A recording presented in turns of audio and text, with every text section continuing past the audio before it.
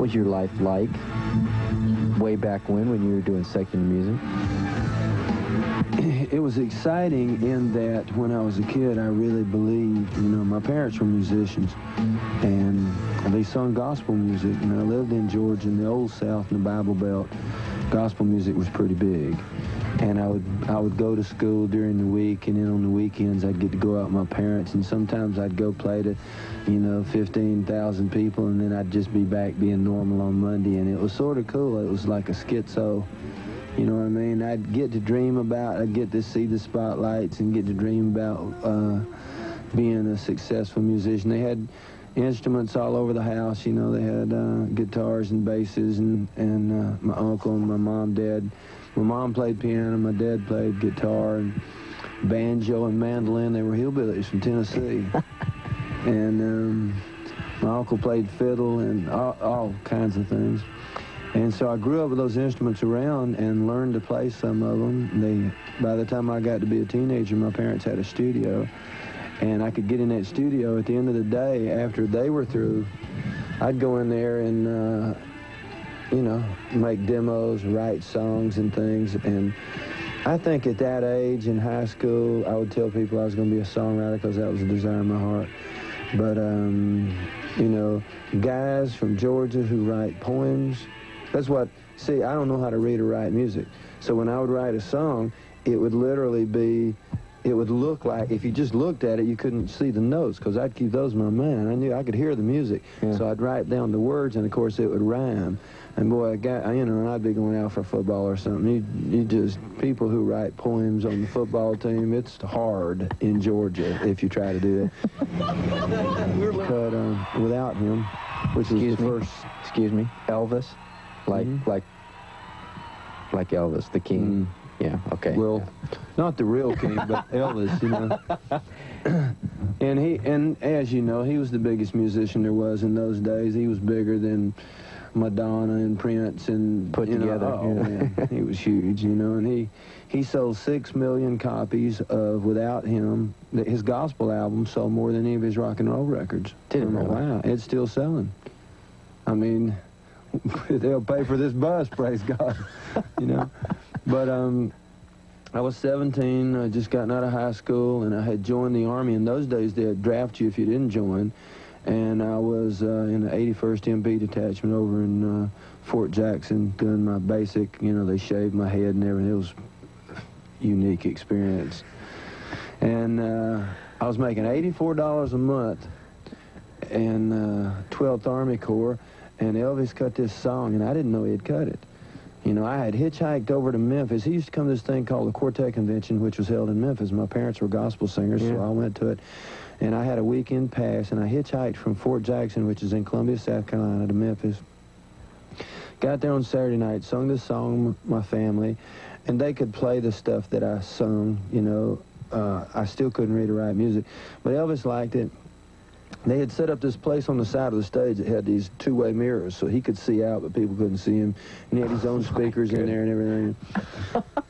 And Priscilla really liked it, and he hadn't married her yet, but she still had great influence on him. And so he recorded the tune. I was back in the Army. I didn't know it. And it made me more money. I mean, I was making $84 a month, and it made me about 90 grand in just a few months. I mean, it was like, what? You know what I mean? I had a bicycle. I'd never even had a car. The biggest money I'd ever made was I had a paper route, making about $20 a week. All of a sudden, I went and bought me, I got out of the Army, went and bought me a new Corvette. Didn't have an attaché case. Didn't even have a checking account. Had $100 bills in a brown paper bag, man. Went to this, you know. Anyway, you know, man. It really changed my life. That first year, 126 artists recorded my tunes after Elvis did. I mean, all of a sudden people recognized me as a writer, and I was just a kid, man. I was a little guy, you know. And the Oak Ridge Boys and people like the Gaithers, the Imperials, I mean, just everybody, Pat Boone, Mahalia Jackson, Johnny Cash, anybody that did country or gospel, country gospel stuff, did Without Him. And, you know, I mean, that song took about 20 minutes to write. So it was obvious that I should continue to write songs. Sing a little bit of it. Sing just a little bit of it. Without him I could do nothing, and without him I'd be enslaved. Without him I would be drifting like a ship without a sail. I blew the words. Without him let's see. It's been 28 years. I know of the Learjets and the playing to. I mean, who all did you tour with? And well, I took some of the money from the Presley from those songs and writing, you know, and put together a little band called Atlanta Rhythm Section, what later became the Atlanta Rhythm Section. And we started making a record, and just in the middle of the night, like I said, when my parents weren't around, we were writing songs. And this was 1968 when we started, so there was no contemporary Christian music. Yeah. They called it Jesus rock, and in the Bible Belt, they called it heresy. There was no place to do what we knew. And I didn't know very much about the Lord anyway. I knew that Jesus was the Son of God, but I didn't know what to do about it. I didn't know the meaning of the word. I had been forced to go to church, and thank God I was forced, you know, and my parents took me to church all the time, and they had even sent me to a couple Bible schools. I got kicked out of 2 of our best Bible schools in this country for being a rebellious character. And but you know, I got that group together, and we made this record. It was called We Believe, and we actually made it for Word Records, but when they heard it, they freaked out. I had this guy named Joe South that was a friend of mine.